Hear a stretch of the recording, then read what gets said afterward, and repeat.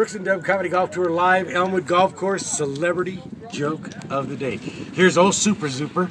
He's ready to give us, Matt, if you'll remember from last year. He did a great job for us. So, without any further ado, let's hear it. Super Zooper. All right, this guy walks into a bar, and he's carrying a little bag, and he sits down and orders a beer.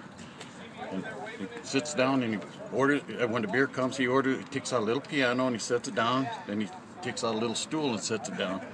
Then pretty soon he takes out a little man, he sits down, he starts playing the piano. And the bartender says, "That's really neat." He says, "Where did you get that from?" He says, "I found a genie in a bottle." And he says, "Yeah, you think I could use him?" He said, "Yeah, we're going to give you one wish though." So he said, "Can I borrow it?" So he, "Oh yeah." So he lent it to him.